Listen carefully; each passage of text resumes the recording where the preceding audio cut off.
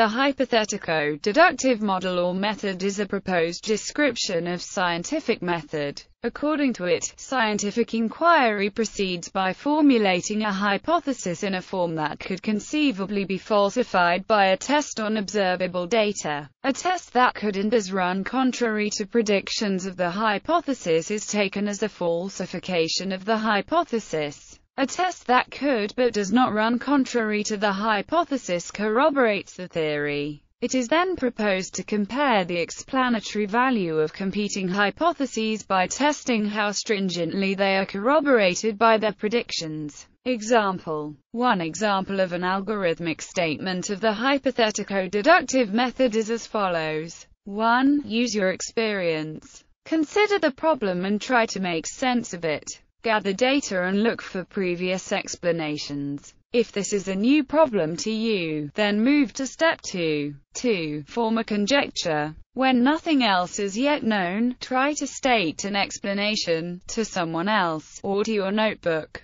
3. Deduce predictions from the hypothesis. If you assume 2 is true, what consequences follow? 4. Test. Look for evidence that conflict with these predictions in order to disprove 2. It is a logical error to seek 3 directly as proof of 2. This formal fallacy is called affirming the consequent. One possible sequence in this model would be 1, 2, 3. If the outcome of 4 holds, and 3 is not yet disproven, you may continue with 3, 4, 1, and so forth, but if the outcome of 4 shows 3 to be false, you will have to go back to 2 and try to invent a new 2, deduce a new 3, look for 4, and so forth. Note that this method can never absolutely verify 2. It can only falsify 2. Discussion. Additionally, as pointed out by Carl Hempel, this simple view of the scientific method is incomplete. A conjecture can also incorporate probabilities, e.g., the drug is effective about 70% of the time. Tests, in this case, must be repeated to substantiate the conjecture.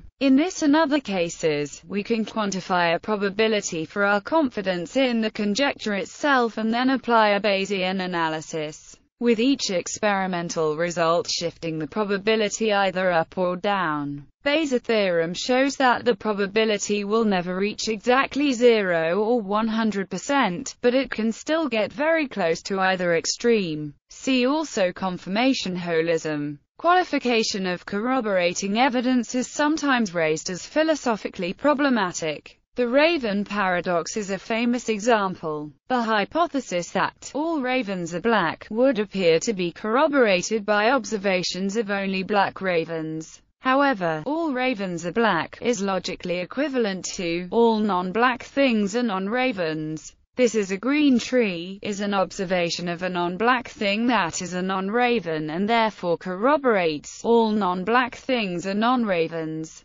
It appears to follow that the observation, "this is a green tree," is corroborating evidence for the hypothesis, "all ravens are black." Attempted resolutions may distinguish non-falsifying observations as to strong, moderate, or weak corroborations. Investigations that do or do not provide a potentially falsifying test of the hypothesis. Evidence contrary to a hypothesis is itself philosophically problematic. Such evidence is called the falsification of the hypothesis. However, under the theory of confirmation holism, it is always possible to save a given hypothesis from falsification. This is so because any falsifying observation is embedded in a theoretical background, which can be modified in order to save the hypothesis. Popper acknowledged this but maintained that a critical approach respecting methodological rules that avoided such immunizing stratagems is conducive to the progress of science.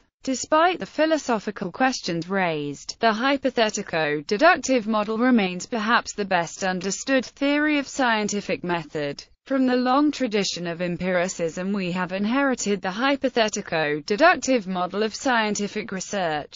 Brody 1993. 86 citations.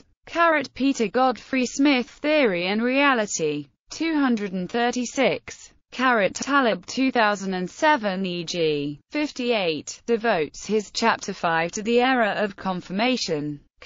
I believe that we do not know anything for certain, but everything probably. Christian Huygens, Letter to Pierre Perrault. Sur la préface de M. Perrault de son traité de l'origine des fontaines, 1763, Œuvres complètes de Christian Huygens, Volume 7, 298. Quoted in Jacques Roger, The Life Sciences in 18th-Century French Thought, ed. Keith R. Benson and Trans. Robert L. Rich 163. Quotation selected by Bynum and Porter 2005. 317 Huygens 317 Number 4. As noted by Alice Calabrese, The New Quotable Einstein, Princeton University Press and Hebrew University of Jerusalem, ISBN 0-691-12074-9 p. 291. Calabrese denotes this not as an exact quotation, but as a paraphrase of a translation of A. Einstein's Induction and Deduction. Collected Papers of Albert Einstein 7 Document 28. Volume 7 is The Berlin Years. Writings, 1918 to 1921. A. Einstein, M. Janssen, Schulman, A.L., eds.